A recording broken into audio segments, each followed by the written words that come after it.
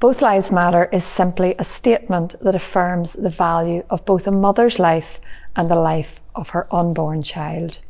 Too often in society we try and pit these two people against each other, all in the name of choice. Too often in society we say to women that it's your life or theirs. It's your ability to thrive or their ability to live. This is a lie.